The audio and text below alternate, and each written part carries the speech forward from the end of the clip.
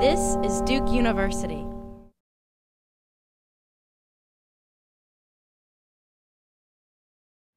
Well, welcome everybody. It's a pleasure to have you here today for, I think, one of the great leaders in American philanthropy.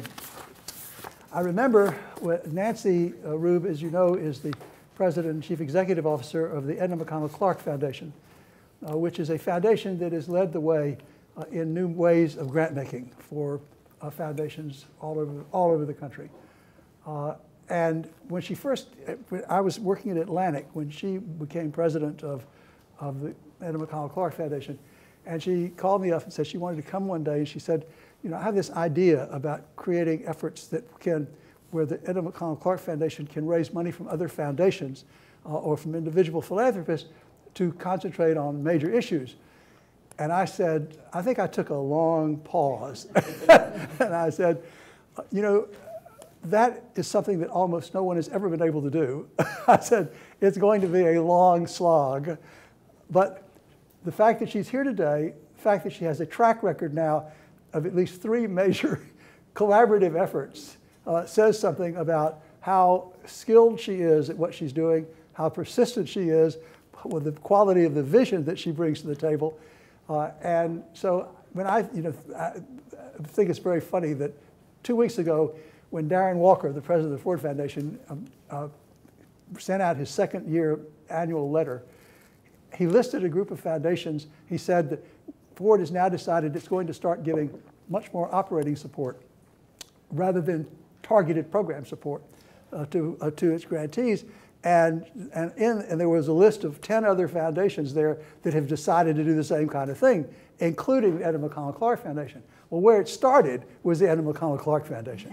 And what you're going to find out, I think, today is what Nancy did in trying to reshape a foundation that was a traditional grant proposals receiving foundation into a foundation that turned it upside down. And instead of receiving proposals indiscriminately from foundations in particular program areas, they go out and find people. They find organizations that are succeeding, that have the potential to go significantly higher to scale, and they figured out the way of making it work. So Nancy, welcome. We love having you here, and we all look forward to it. Now, why don't you start with that question. Talk about the paradigm, the new paradigm of grant making that the Edna McConnell Clark Foundation is doing. Okay, well, first of all, thanks everyone for coming, and it's wonderful to be here. And Joel, thank you for your kind words, and I'm looking forward to our dialogue. So I'm not going to go through Edna McConnell Clark Foundation's whole history, but I'm happy to spend time on that if that's of interest to anyone that's here.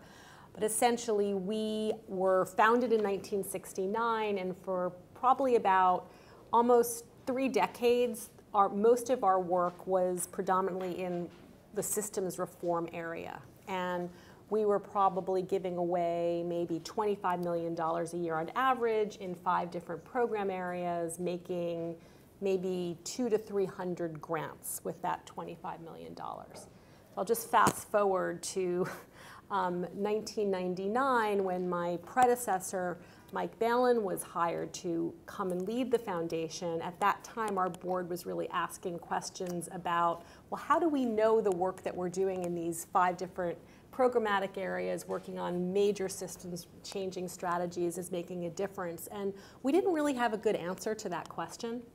And so the board really was interested in change, and it was interested in figuring out that, and I should just add that we still have Clark family members on our board. Our board operates very much as a family foundation. It's able to make decisions if it needs to on a weekly basis. So we're not, we're still kind of, we're very founder-led, I would say, still in terms of our culture.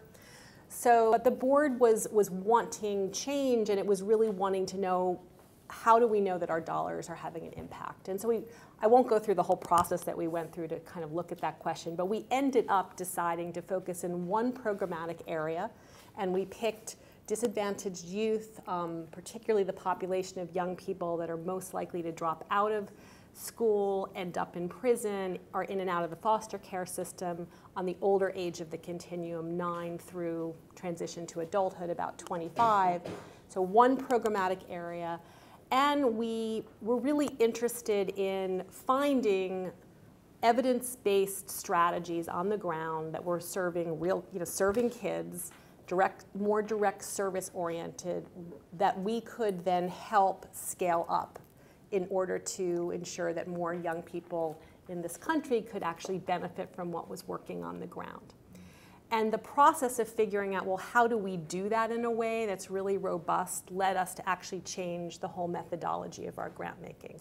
So we ended up deciding we would make larger investments in a smaller number of organizations. So we went from a foundation that was giving $25 million away to about 200 to 300 organizations, as I said, to one that was, our current portfolio is maybe about 20 organizations. And we're actually, with the aggregations that we're running now, we're investing a couple $100 million a year in those 20 organizations. So, we're 12 years out from where we first started, but the path to getting there was one that was really driven by a desire, I think, on the part of our trustees to ensure that we could see a better path to how our dollars, our investments, were really making a difference in the lives of young people in a concrete way.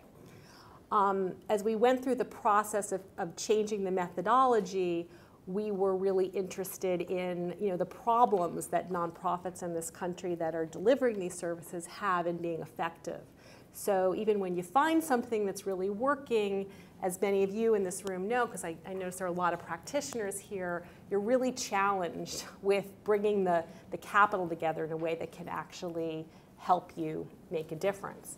And so part of what we tried to do in building our methodology was we decided that the whole process of the way in which most grant seekers get funding in and of itself is got some real challenges to it. So we decided we would get out of the proposal writing business and instead ourselves build a capability where we could actually do what we call sourcing, where we actually look at the field of organizations and try to figure out, okay, well, what's really making a difference out there, and have in-house and in partnership with consultants the capability to really know what leaders are making a difference, what organizations on the ground are, what they're doing.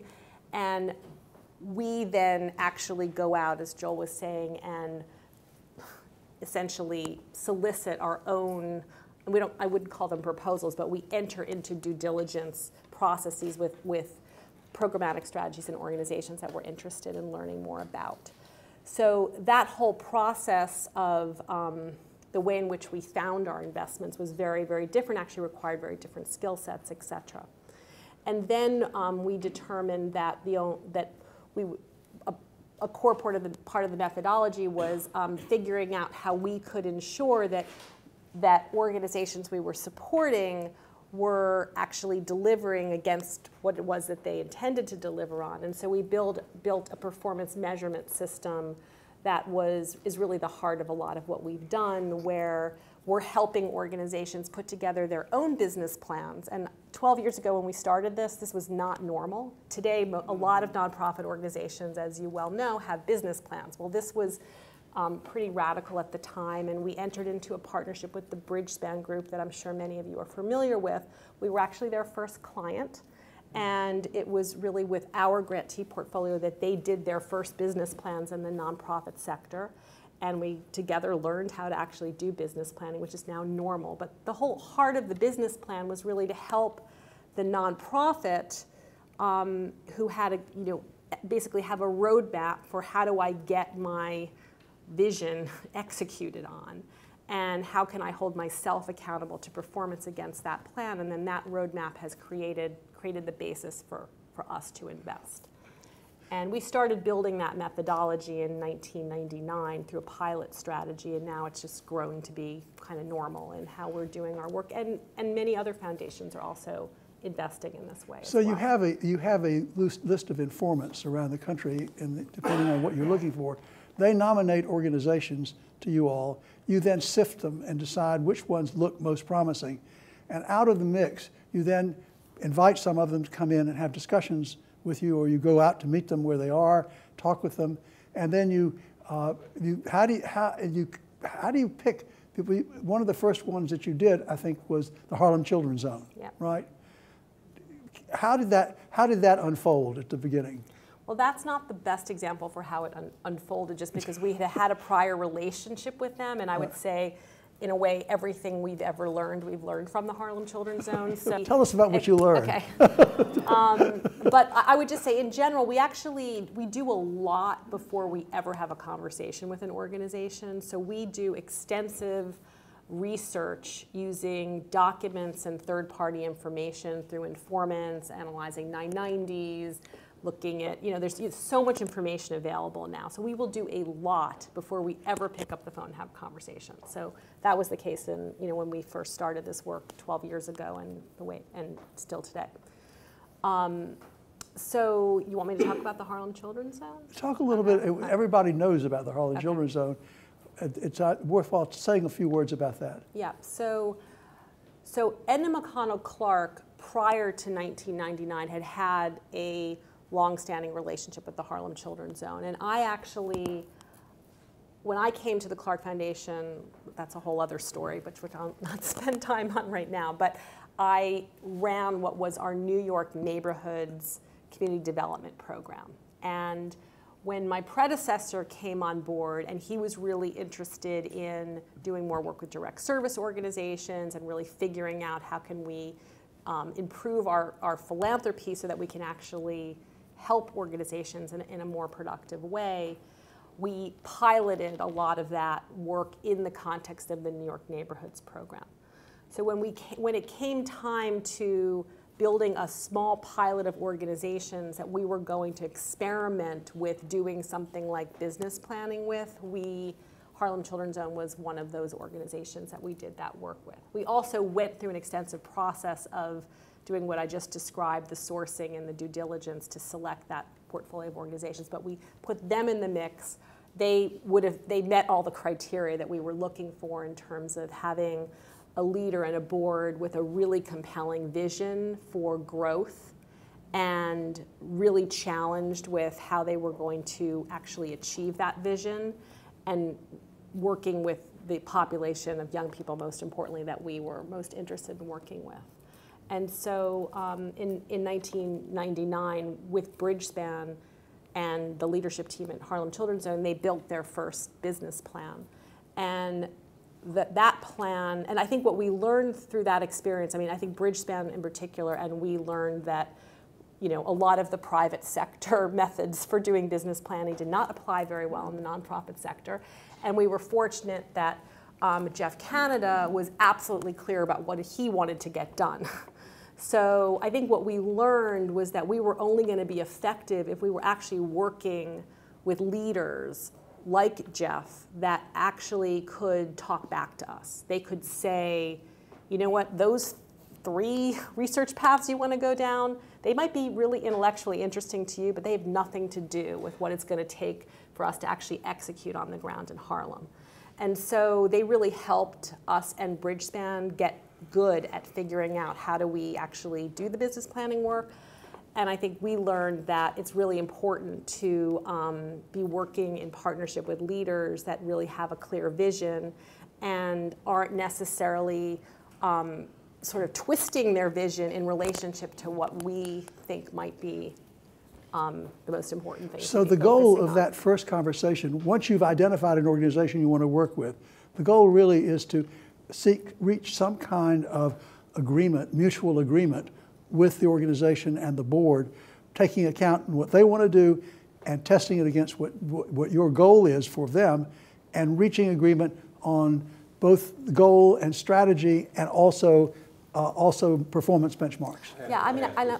Yeah. When do you decide what your goal is for them? Well, I was going to say. Before you go in talking to them, or? Yeah, that's what. Well, yeah. That's good question, because what I was going to say is that I think is the heart of what is different about our whole investment approach, which is we do not impose a goal on the organization that we're investing in. So the whole idea is we're really trying to look for an organization whose programmatic strategy already has an evidence base. It actually has gone through, and we're setting a very high bar in the context of where we're focusing our portfolio. So we're looking for organizations that have third-party validation that what they're doing programmatically really makes a difference.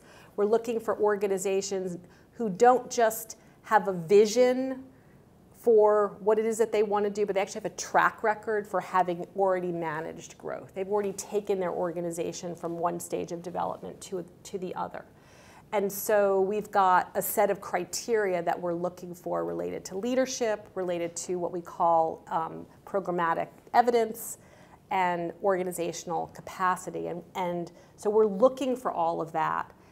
And what we want to try to do is help those leaders actually then execute on their next strategy for growth. And so we don't come in and impose, here's what we want. And this is really challenging because most nonprofit organizations are used to the funder, particularly foundations, coming in and making and imposing that. So a lot of the conversation is trying to convince folks that we don't actually have an agenda. Right.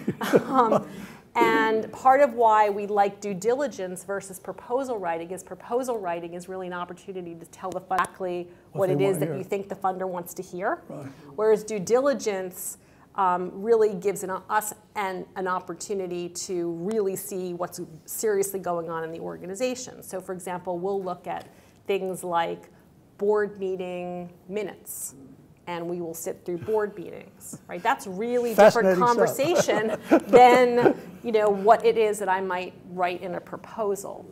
Or we'll really sit down with the financial, the CFO and the finance team, and we'll really get into the finances. That's really different than how you complete my budget, form of my proposal. So that whole dynamic, as many of you know, is just so not the normal way that funders and nonprofits interact. So a lot of our conversation is about really trying to convince folks that we don't have an agenda. And a lot of where we get into trouble is when we don't have, where we think, when we typically decide not to invest is when we don't believe that the leadership team really is able to fully execute against its own vision, where we feel like they're not ready or that they aren't going to be compatible with our investment style, where we actually want to be in like a truth-telling conversation, like tell us what the real problems are so we can actually figure out what we could do to be helpful. And that's challenging. But that process does yield some kind of agreement on what performance benchmarks are, yes? Yes, it absolutely does. And we use the business planning process. I would say when we get it most right is when we use the business planning process to make the determination of the performance metrics. So basically the business planning process is where the board of that nonprofit is basically approving the business plan, and along with the business plan comes a set of performance metrics that board and that leadership team own, and then we're structuring our investment against their performance metrics. Right. So, and I think we're at this point, we're pretty good at this. We're really helpful, I think, for the most part. There have been plenty of times where we weren't helpful, but the experience for many boards of having the opportunity to then have a set of performance metrics that they might not have had, or in as robust a way, is a lot of the feedback we get when we do our evaluations is that this is incredibly valued because it creates a better dialogue between the board and the management teams in many of the organizations that we're working with. Well, take one of the others. Say a few words about either the Nurse Family Partnership or the youth villages as an example, because maybe one of those is a more characteristic example of how you go about doing things rather than starting with an organization. Sure. Like Okay. So, for example, Youth Villages is a great example because I remember the day when two folks on my team, Woody McCutcheon and David Hunter, came back from their first visit to Youth Villages in Memphis, Tennessee, and they thought we had struck gold, essentially, because they were so compelled by the leadership team and the program that Youth Villages was running with young people who are in foster care and essentially really challenged with staying in foster care and typically ending up in juvenile justice or really in trouble. And so they had done a lot of research. Our sourcing team had been doing a lot of research trying to find, what are the best practices in this country for working with older age youth in foster care, and particularly young people that are aging out of the foster care system or young people that are being put in institutionalized care versus being able to stay at home. And through the research, we discovered this organization, Youth Villages, in Tennessee that we had never heard of. And we had collected a lot of data. We had gotten their 990s. We knew a lot before Woody and David went down and made that site visit. And they came back just incredibly compelled by what they saw.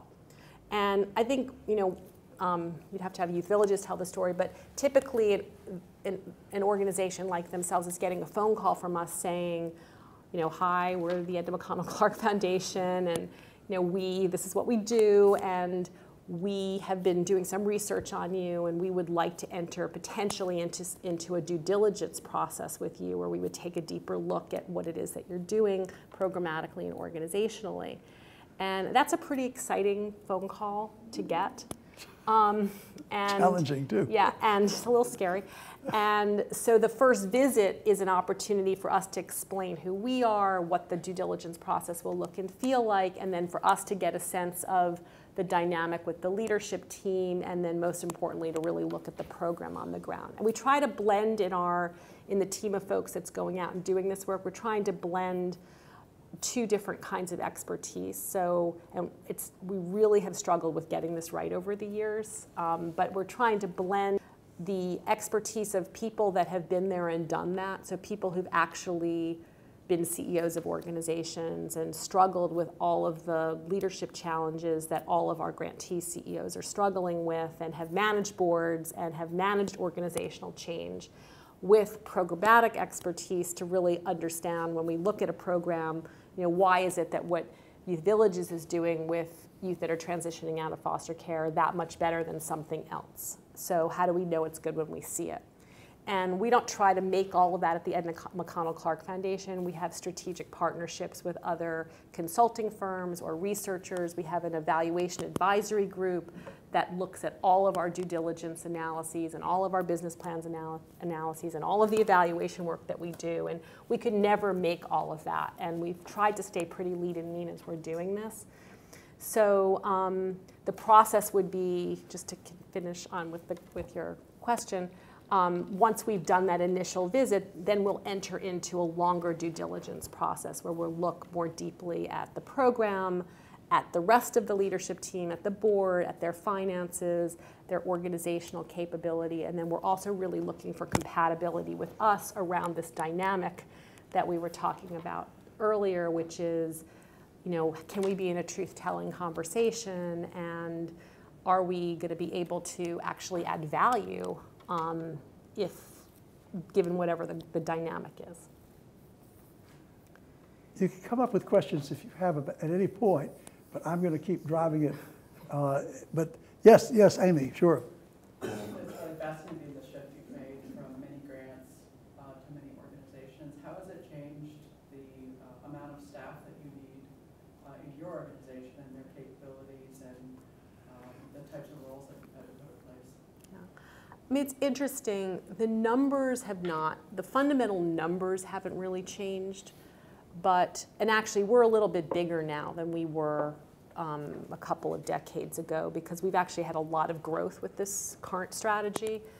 So, but the skill sets are very different. So I think the skill set in the past, which I think is very classic in many institutional foundations, but not all, is we were really trying to hire the programmatic expert who could figure out what is the most innovative thing we can do in child welfare, for example. So we're hiring like really smart people in child welfare and really smart people in education. And in our strategies, we were really hiring people that were interested and capable and had experience in the public sector and running our systems change strategy. So if you looked at the bios of a lot of really amazing folks who worked at EMCF when I first came there, these are folks, many of whom have worked in government, served in government, and really had the deep programmatic expertise. And we changed that. You know, that expertise was not the expertise that you need to go in and assess the potential scalability of a programmatic strategy and the appetite of a leadership team in a nonprofit and not just appetite and capability to scale. So over time, we really shifted that work. And I'll just say the way change is never easy. So I would not say we had it was not an easy change process to go through. It might have been easier if we were really clear, like that we knew we needed the different skill sets. But we had a period, and I'm sure many of you that have managed organizational change have these periods as well, where you kind of think you can do both things, and you're really invested in ensuring that you like what you were doing. So you want to keep some of that. So I think we ended up with more of a classic prototype change strategy where we built a pilot within the foundation where we modeled out this work. And then the board liked it a lot. We liked it a lot. And then we built a business plan for how we were going to scale it up and wind a set of other things down. But the fundamental skill sets are just really different. Are you using outsourcers and consultants as a way of augmenting your staff rather than having that staff in-house? And it would seem your different approach would require more people, which is great that it doesn't. Yeah, I mean, when we first started this, it was myself and a team of people, 3 people from the Bridgespan group. And that was what it was for 3 years. So, and I don't, we didn't, and I'm a really big believer in using consultants when you don't know what you want. Because when you're figuring something out, you want to be in a space where you can kind of figure it out. And we got great work done because we were, basically figuring it out. And then we knew what we needed. We thought we knew what we needed. I mean, it's been a work in progress getting that right. Believe me, I've made a lot of mistakes figuring out how to get that right. And still today, I mean, with some of the new work that we're doing within our capital aggregation strategy, we're thinking about how we augment our current skill sets in that area as well. So again, relying on consultants to help us figure that out. So to go back to youth, oh, sorry, you had a question? Yeah. So the area, the space in which you grant is in an area where there's so many different nonprofits making efforts to make changes. We talk about, incarceration to education and all of that. So it sounds to me like what you are interested in is helping those who have been around long enough to have had some successes and have strong enough base of leadership and all in place. Mm-hmm.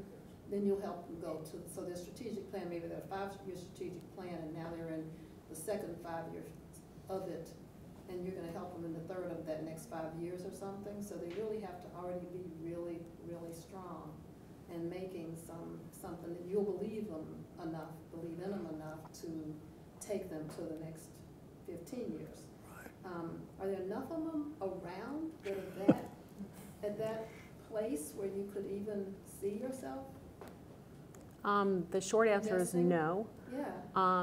And I mean, just to step back from it, I think the vision and the reason why we started doing this work in 1999 and while we're still doing it and we feel like we've barely moved the needle on this at all is because in the end, in order to actually solve, I think what we believe is that there really are solutions that exist for this population of young people. And part of the challenge that we have in this country is not investing in the things that are working in a robust enough way to actually help them get to enough scale to really help us seriously move the needle on some of the problems that we have. And so the thought was, find those things that are working and invest in, and over time we thought we were making big investments in 1999. They were certainly not big enough. We think we were making big investments 2 years ago. They were not big enough. So we're increasingly seeing the need to bring more capital together against the things that are really working. And at the same time, there's the challenge of how hard it is to get to the point where you could even absorb the capital because you're so challenged doing what you're doing, meeting the payroll, even when you have something that's working. So there is a real challenge that we have, I think, in this country of how do we actually get behind the things that are working and make big enough investments in them to help them scale up. And so while we've had that vision of doing it, it's not like there's a huge pipeline of those opportunities. There's not. And I think that's a whole other conversation why there isn't. But if I remember correctly, the Harlem Children's Zone has significantly grown in its reach to clients since you all started with it. You've taken it much greater scale than it was when you first started there, right? Oh, yes, absolutely. Well, and so in a sense, you're demonstrating with that organization and the kinds of things they're doing it already that you can in fact reach more students, more young people more effectively, and which becomes the possibility for it receiving large public funds at some point. Yes, I mean that's been our vision and we've stuck to it, and I think if you look across our portfolio, we've got a number of investments that we have been sticking with that continue to get results and continue to scale and continue to really move the needle on the issues that they're working on and are capable of us making even bigger investments in. And I think the lesson of the last decade is that we've got to, not just we, Edna McConnell Clark, but we collectively need to figure out how we can get there faster if we want to actually solve problems in a bigger way. Yes. I have a related question. So how long do you stick with some of these partners, and do you come up with exit strategies? Yeah. As you scale them, do you feel tension, or do you feel compelled to continue supporting them? Yeah. So our funding rounds tend to be 3 to 5 years because they're typically, as I said, against business plans, and business plan life cycles tend to be 3 to 5 years. So we don't have a set, it's got to be 3 years, or sometimes we'll make a 2-year investment in something. So it's typically against, as Joel and I were discussing, performance metrics that are tied to a plan. And then always, with whatever investment we're making, there's always an exit plan that we think about when we first, or I should say we try to have an exit plan when we first make the investment. So it's part of the truth-telling, transparent conversation. So we'll go into a round of investment and say, and again, it's performance-based. So if you don't get, if they're not able to get where they want to get in this period, we might not continue our investment. So we have, over the course of the last 12 years, probably exited about between 60 to 70% of everything that we started with. So we're exiting lots of things all the time. Are they, most of them for not incapacity to get performance benchmarks, or are there some that you've exited because they've gotten so good on their own that they don't need you anymore? Exactly. So it's mostly, well, it's more about, so we've tried over the years to be increasingly focused, because we've limited dollars on, again, we're trying to find what are those programmatic strategies that we're investing in that really can have ultimately the systems changing effect, that can at scale really move the needle on a particular problem. And so we've, I think, funded incredibly terrific organizations who themselves have made enormous progress, but might not have the scale potential, or might not get the evidence base, or so typically we're making a decision. If I had $1 to spend, even though they're doing a really great job, I got to spend it over here versus continue to spend it over there. And so there's a discipline to how our board is actually making investment decisions that's competitive within the context of the current portfolio. So we're constantly looking at our portfolio's performance against the pipeline of potential new ideas and trying to be disciplined about that. Hodding, you had a question? Yeah, I mean, I'm practically following it, and I believe, I think, in about 2/3 of it. But what I really want to know is, what is your definition of an ideal community in which to go find people? I hear you saying, well, there are not a lot of them out there. Well, there are a lot of something out there, because almost every community has something trying to work in this field. Yeah. So my question is, are you looking for the big boys in the big cities? Are you looking, what, you know, in the wild and exuberant days of the early attempts by foundations to do things in the social welfare and other fields, they go out and pick any 5 people, said we're going to change the world, and they give them money. Yeah. Now the question is, where are you going, and what do you think is adequate base for what you're going by?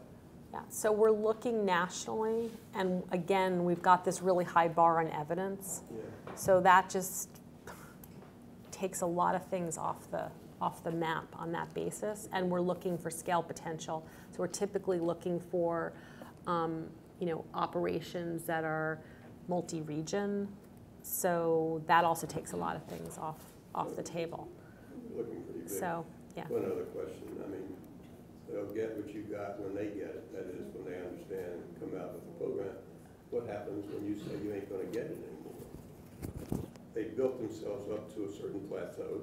They've done it not because you weren't giving them money. They've done it because you have been. Now you're not going to give it to them.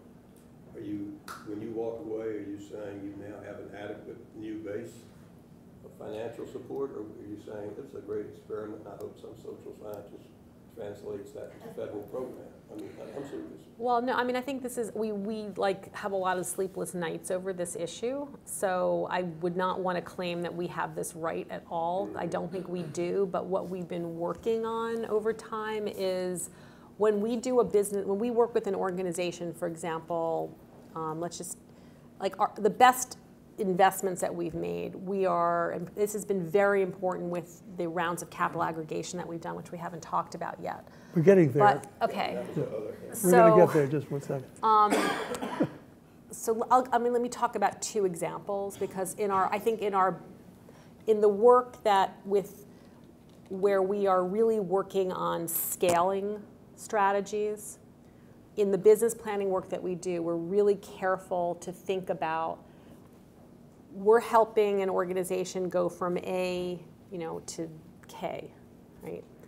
And we try to work with them on their financial model, so that, and typically those organizations that we would be investing in anyway, they have some form of a ongoing, renewable, reliable, I hate the word sustainable because nothing is sustainable in the nonprofit sector really, but more sustainable funding stream that they're going to tap into as part of their scaling strategy. And what we're trying to do is provide what we think of as growth capital, which comes in and helps them be better positioned to tap that strategy. So for example, an organization like Youth Villages, which we were just talking about, as they go into a new state and they're able to tap public dollars in as part of their funding stream, they need growth capital that helps them build up the operation, get whatever they need to get done, and if successful, there's a financing stream that comes in. So the idea is when you get from A to K, you still might need more growth capital to continue to grow, but our dollars, in a sense, get taken out by those more renewable, reliable, more sustainable, but not entirely, funding streams. And so that's the concept. And if you go to our website, we have examples of some of these business planning strategies that we've put together. I do not want to overclaim like we have an answer to this, but that's the discipline we try to go through, is to imagine, and this has become very important with our capital aggregation work, where we're helping other investors also participate in these growth capital rounds with us. We need to be able to guarantee folks like, okay, you're going to put in help put in an upfront sum of growth capital, and in 5 years you don't have to keep investing in this. So that's the idea. We've been able to do that in There's some suckers who are supposed to keep doing it, since you all aren't, but there's some who have been supporting these people who are going to continue to support them. Well, there's ongoing, yeah, so I think the concept is we're trying to bring in growth capital, which is helping you go from here to there, but we're trying to be careful that we're not replacing operating support, right? We're trying to be careful about that. So you're going to still have to raise operating support and do a set of things. When we exit, we try to give a big ramp, and we put a lot of money out when we're exiting, over a couple years. It's not a perfect answer at all. It's not easy for the organizations that we're exiting. Kelly? So this is what you're talking about sounds really very exciting, and I was wondering if within your definition of scaling up, whether the public policy of things ever comes into play. So let's just take youth villages, for example. So let's just say you take it from Memphis and you scale it up to the entire state of Tennessee, but then there's still Arkansas and Mississippi and the other states that do it. And whether it happens in those places, if youth villages has developed a truly effective model of dealing with foster care, and whether the other states will do it will depend on policy decisions they make. And they might now be spending money on foster care in ineffective ways, whereas the youth villages might be an effective way. So do you ever take on the public policy of things to try to make these things contagious in a positive way and scaling up by having other places do it through policy? Yeah, so like a major part of Youth Village's scaling plan is working on a policy strategy. So it's baked into their business plan, which we're investing in. So we try to do everything through the leadership of the grantee team that we're working with, rather than ourselves, running a policy, investing in an ancillary way in policy work. We could. I mean, we debate this all the time. Maybe we should. There could. So we stay open to it, but for the most part, like that, they can't scale without that strategy. So it's fundamental to what they're doing, and they have to have the muscle. They have to build their own muscle to be able to do that, to be able to get the results. Jerry? I have a related question to that. Joel talked about examples that can begin to move public resources at some point. It's related to the scalability question, the last question, and you've touched on scalability. So I'm wondering to what extent this is weighed as part of your process. If you are about to fund an organization that's dealing in a particular area, but there are millions of children in a state that, for example, might be affected by this. Yeah. To what extent do you weigh the likelihood of success of this grantee in changing policy in ways in a state or a region that will affect all of those children? It's a scalability. In other words, if you prove how you can do something beautifully in one or two cities, but the power structure of the state or the region or whatever, for one reason or another, is resistant to models of this kind, to what extent do you ask your grantees what their strategy might be to change public attitudes or governmental awareness of how their success might be scaled up? Is that part of what you weigh? Yes, and I would say I think this is becoming a much bigger part of our current work, right? So I think we've learned a lot over the last decade about thinking that one can, get 3 great models in 3 great states. And they'll be automatically adopted. And then they're going to be adopted. I mean, it's just, that's not going to happen, right? So we're increasingly, part of our lens is not only on the programmatic evidence base now, but we are really looking at potential for scaling in a much more deeper analytical way than we've ever looked at it before. And so if there isn't that roadmap for how you really think about your scaling, and that may or may not involve a public policy strategy or a strategy. If the ability to scale up depends on public understanding of the need to scale up, do you weigh what the strategy might be to change public awareness of the problem, so therefore there could be more support for scaling up? Well, we're certainly seeing now in a lot of the new planning work that we're doing with organizations that are working on scaling, much more attention going into communication strategies and advocacy and policy work.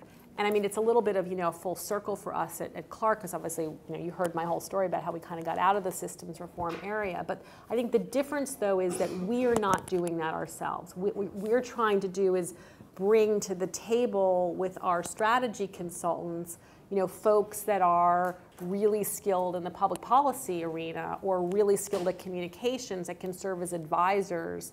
And again, it's trying to add value for that leadership's management team, and they're figuring out what their communication strategy is, and that's part of their business plan, and we're investing in it. But the thought process has got to be there. And we're trying to, it's a work in progress. But I agree that it's really fundamentally critical to any scaling strategy. Kristen. Yeah. So my memory from my reporting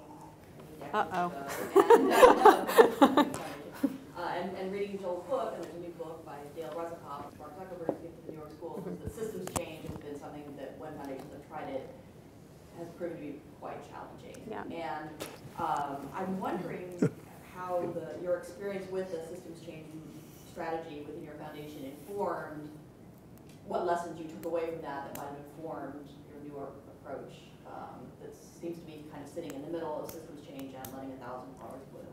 Yeah. That sweet spot. I mean, for me, the fundamental difference, the fundamental shift at Edna McConnell Clark is actually less about the shift from systems reform to what it is that we're doing today. Because I actually feel, I had the benefit of kind of crossing over 2 generations. I've been there a really long time. I don't know how the years have gone by so quickly, but a long time. And so I've crossed over 2 generations there.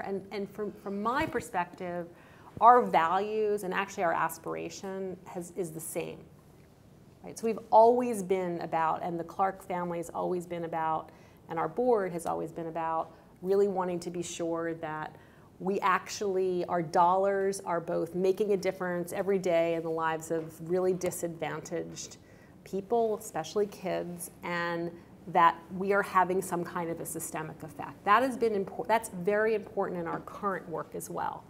I think the difference is our methodology, the grant-making methodology. So there's just a fundamental difference in an organization that is hiring people whose job it is to figure out what do I do in child welfare, and then run a program strategy that gets that set of things done to get change, versus our job is to figure out who out there in child welfare is running something that's really working, and how do we put our dollars behind investing in their ability to make change, do it more. Yeah. So they can do more. And I think both actually are viable strategies to pursue in philanthropy. So, but we've made a choice to try in this incarnation, I think our board feels positively about the results that we're getting, to be more of a, to think of ourselves more as investors. Right? Our job is to be great at investing. We got to be great at picking. We got to know what, and we got to be good at actually putting the dollars out that can, in a productive way. And this is just, it's so basic, really, but in a way that is one of our biggest problems. I think, for those of us working on the practitioner side, it's like, how do you get the funding to come in a way that's actually productive for you? So, like, that's what we, are trying to be great at, which is different than trying to be great substantively, programmatically at a given thing. So I think and I don't know if that's that's helpful. And I want to get on the table before it gets too late. The notion of the growth capital aggregation pilots, which I've always thought was a not particularly felicitous way of describing it, but nonetheless, it does describe it in detail. If you pay attention to each word, growth, capital, aggregation, and pilot, then it makes sense. You can take the pilot out now because we're sort of done piloting, but yeah. Well, okay. We'll talk about, you've now done 2 of them and you're in the works on a 3rd at this point that's different. Talk a little bit about that and about what you're aiming to do with that. So, in a nutshell, just to give the little bit of the history on Sure. why we did this. When we started the work in the beginning, we really believed that if we helped an organization like Harlem Children's Zone or youth villages or any organization have a business plan, let's say over 5 years. And there was, part of the vision was that the grantee would then be able to upfront raise the funding that it needed, the full funding, all the growth capital that it needed over the life of that 5-year plan, so that they could actually focus on executing against the plan and not having to chase the money every year and determine, well, maybe I can do this and maybe I can't do this depending on what funding I have. So people following that concept, very simple concept. And we believed at the time, let's imagine there was $20 million of growth capital to raise over a 5-year plan, and we, Edna McConnell Clark, was putting in a third of that. And there were performance metrics attached to that plan and this extensive due diligence that we had done. We believed that the grantee was going to be like superly well-armed to go out and raise the rest of that funding. And it really did not happen that way. And I think we were really crazily naive about this on some level. It's not that the money didn't get raised, but it was that the money didn't get raised up front in year 1, so you knew what you had in hand and you could execute. Right. And so that created a problem for us, because then we were kind of in this challenging place where could we say, or do we have performance or we don't have performance? How do we fully assess the performance that we have if we haven't really been able, like we're doing it with one arm tied behind our back still? So actually, when I moved into the CEO role, I said to the board at that point, like and I had with Mike to really build the strategy. I was the operational person, the programmatic person building it. I deeply believed in it. But I actually didn't know if we could succeed, if we couldn't actually do something to change that dynamic. So you raised the money yourself. We then decided that we would really work with the grantee to try to raise the money, and that we wouldn't consider our part of the grant or the investment, like we might approve it, but we wouldn't actually have a deal unless all the money was raised. So like we didn't start go until all the money was raised. And in and this was like a really big idea at the time. We started it with a pilot, as Joel said. It was $120 million across 3 organizations. It was right before the downturn. And we did all this work with those 3 grantees to build like the most compelling business strategies. They were very strong on showing like how your money could be taken out. Raise that money. And let me just say, I had never raised money before, so I just want to, say that. Joel did tell me I was crazy. And we raised that money in 9 months. So it was a shocker. It was just a complete shocker. And it had nothing to do with us. It had everything to do with the grantee organizations and their plans and, relationships and the fact that we were putting in a third of this. And so that was really powerful. And then the other thing about it is when we went into this, we said, well, maybe it's a fund, but it might not be a fund. Well, it was really good that we said that, because no one wanted to put their money into a fund. They wanted their money to go to the organizations. And we said, okay, fine. So we held that aggregation together as like a syndicate. It was $80 million that you raised from other sources. You put up 40, right? We put up 40, yes. Yeah, and you got 80, the total was 100. Yes. You want to share who they were for those of us who are trying It's to public. You can go look on our website. Yeah. I mean, Yeah. it was from 23 sources.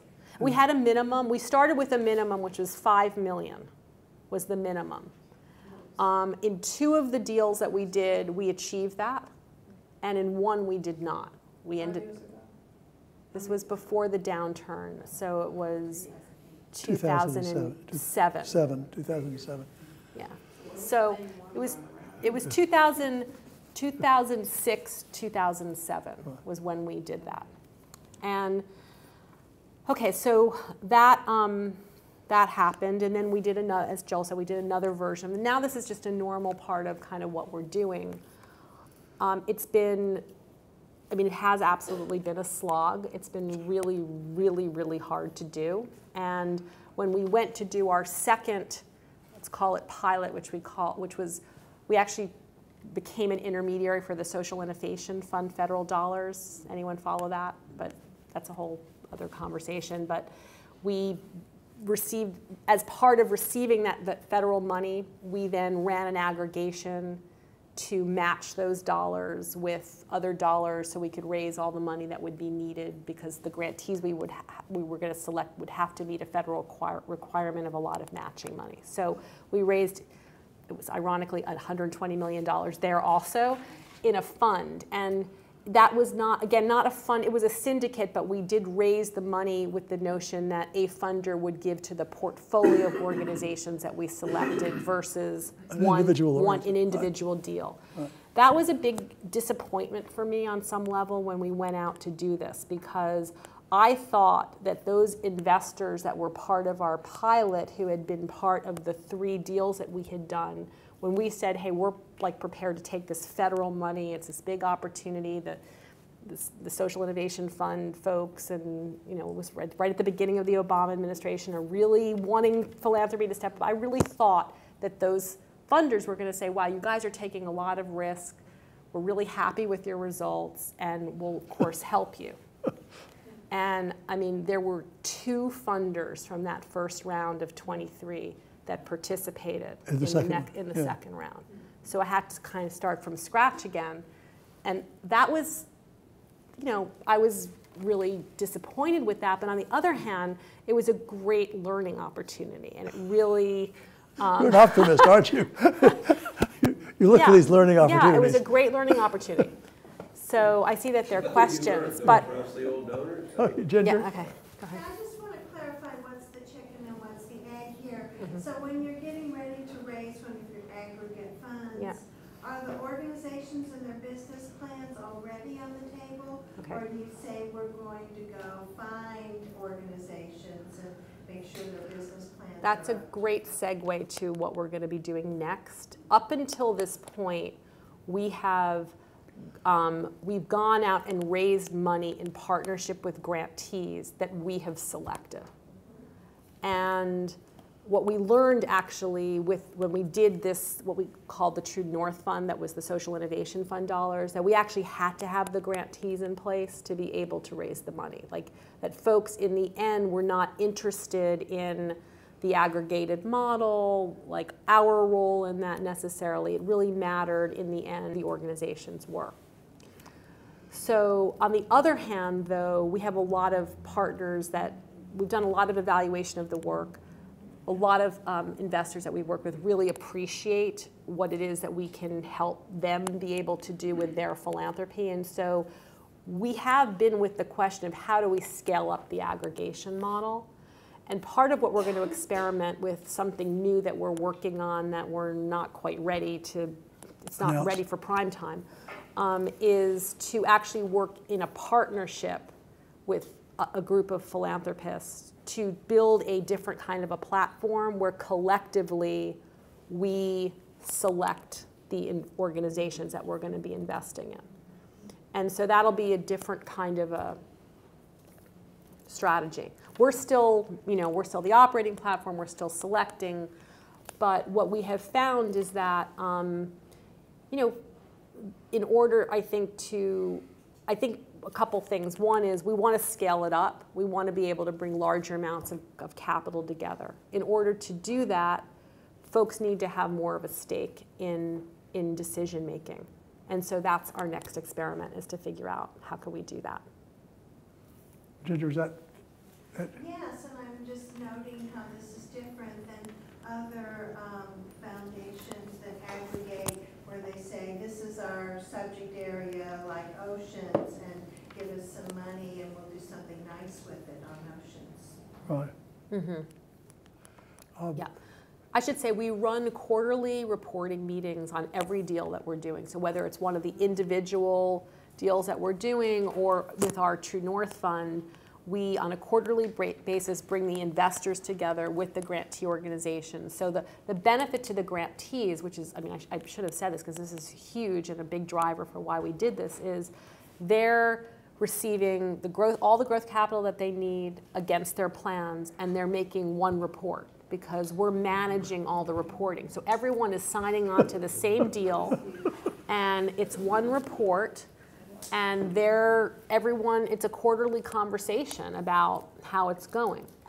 I mean, of course, there's interaction between some of the investors and the grantees, and we want to support that kind of relationship building, but the whole idea is to create more efficiency in terms of how capital flows, more efficiency in the life of the nonprofit organizations that are doing the work, et cetera. I'd like to ask you something about that. It's a little bit of a follow-up to my earlier question, but this is so fascinating. As Ginger said, it's such so wonderful to hear that you do this kind of planning. As you are rolling out some of these massive efforts, the next one you just described, does the foundation go through a process saying, X is the subject we wish to impact. We would like to impact it either in an entire state or national. And we want our strategy to be that. We want to select grantees that have the opportunity to have almost not a permanent solution, but a major solution for all the children in a given area. Mm-hmm. That's something I suppose the foundation could have done at the beginning if they thought that was their goal, as opposed to looking at projects that might have some incremental impact on that goal. Right. So what we do is we have domain frames, right? So we might say, okay, older age youth in foster care is a huge concern of ours, and the problems of young people as they're transitioning out. Then what we're doing is we're looking for, okay, what's working, what are the most proven models to get behind? And that's where, and then we're betting on youth villages because their scaling of their transitional living program could have the potential to actually create a tipping point in this country where you could do something very significant for the 23,000 young people on an annual basis that are in this situation. They're aging out on an annual basis. Right. And that's a really, I mean, that's like, we should be able to do something. That is a small, from a scale perspective, like, we got to figure, we can't get that one solved, so that's kind of the frame. What we don't do, there's so few, so that's an ideal example in some sense. Now, for example, in another domain, you might not have the equivalent of a really scalable strategy. And so there we might fund a couple different organizations and their strategies and work on evidence building to see if we can get the evidence and the potential for scalability. But we really avoid, and I mean, I get a pushback from this from some of our investor partners on this. Most foundations will say, many of the larger institutional foundations will say, like, what we want to do is, build the continuum of programs in, I don't know, K-12 or whatever it is. And they're working on a programmatic strategy for how to do that. That's not what we're doing. Like, we're saying there's so few things out there that have the scale potential that are working. Let's just get those things and then use a really competitive analytical lens to see if those things could actually move the needle on some element of the problem, rather than thinking we could fully solve everything that you could solve in child welfare. Yes. There's a woman in the back that is just dying.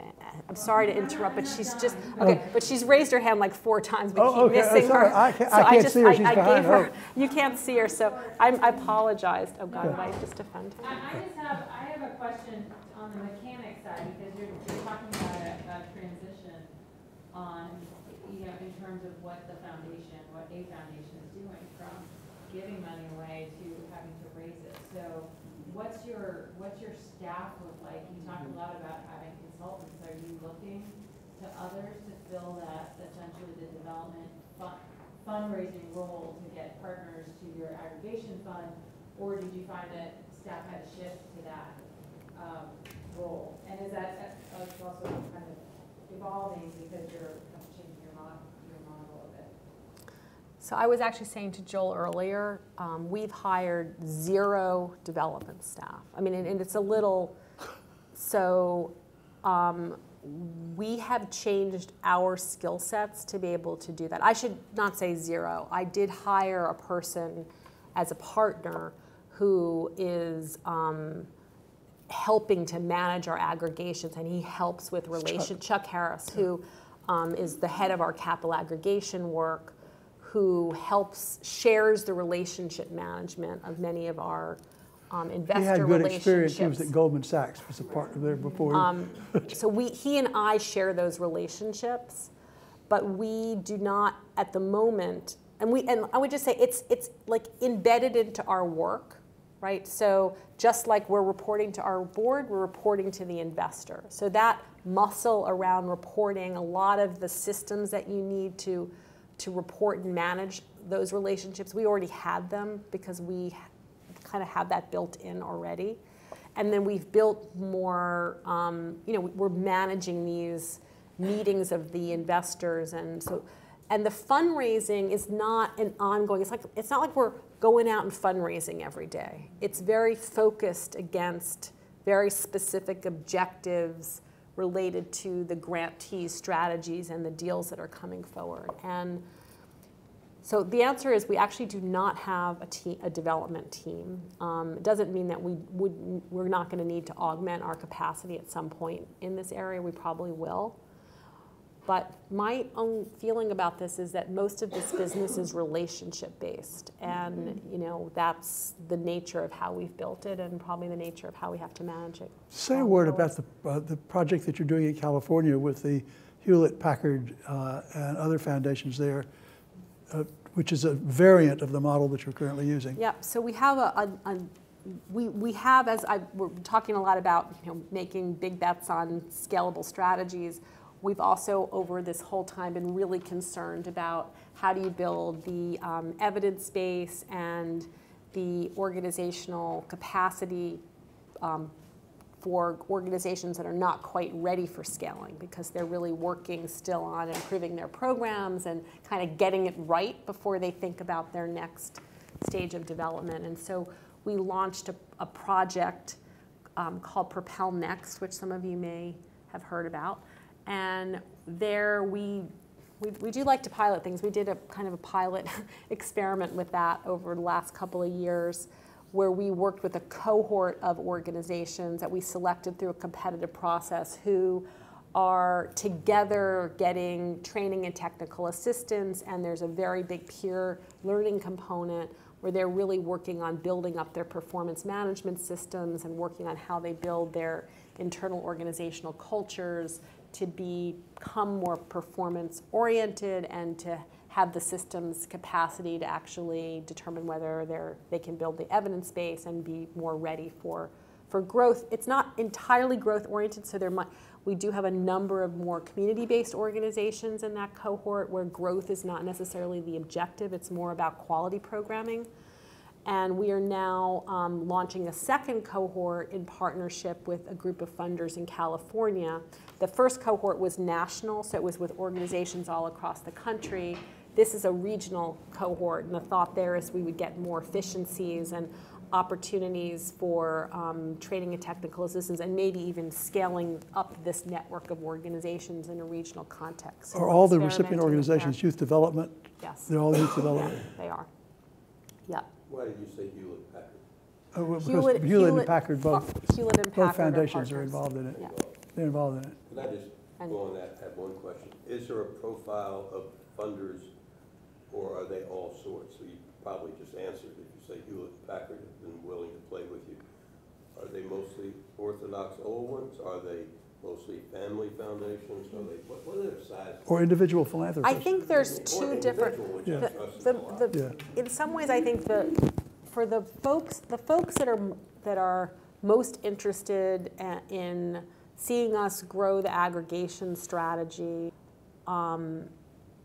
where I think it's split. Okay, so there's some of our best partners are definitely individuals or families that are making the decision for whatever reason not to have a staffed up foundation. So we're essentially playing that kind of a role for them. We're bringing investment ideas that are ready to go. They piggyback off of our due diligence, et cetera. I think institutional foundations have also been great partners where there's programmatic alignment. So their programmatic areas and what we're funding are very aligned, and they want to participate because it gives them a great learning opportunity. They see the leverage value in terms of their own portfolio, and we can, you know, and I think we also just learn a lot from those partners that have programmatic expertise. So there's a range of different types, and that was a surprise to me too. So, Interesting. Yeah. Laura? Yeah. Yeah, question about how you actually structure the investments. I'm sure there's a lot of different approaches, but is it all grant capital, or are you using debt and forgivable loans, or growth capital? We've mostly done, most of our structures have been in the grant form. However, we have looked at debt, and we may do more with debt going forward, and we certainly, many of the organizations in our portfolio are the candidates for some of the pay for success and social impact bond financing strategies right now. So they are very much in the mix of that, and we're looking at our, toolbox in relationship to those financing opportunities. There is a really important role for debt to play in some instances, but not all when it comes to these populations of Have you had any direct experience with the social impact bonds at all? Well, we are involved let me just say several of our grantees right now are involved in both social impact bonds and pay for success strategies. Right. Yeah. A lot of our guys are the go-tos for those in many states. Right. So, yeah. That's a whole other subject. Yeah, that's something we can't deal with this afternoon. Yeah. Something you can answer for a lot of people, and that is, you have changed not the ultimate purpose. All of y'all are faculty absolutely committed to a certain sector of need. Nonetheless, for a board to basically say bye-bye to all that, and I hear no signs of stress. It's just, you woke up one morning and said, we're going to do it this new way. How did you do that? Oh, no, that's not. There's a case, Harvard Business School wrote a case on, the challenges that my predecessor went through in the change process. So that was very difficult to do at the time. Was it difficult for him? Yes, it was difficult for him. Oh, yes, it was very difficult for him.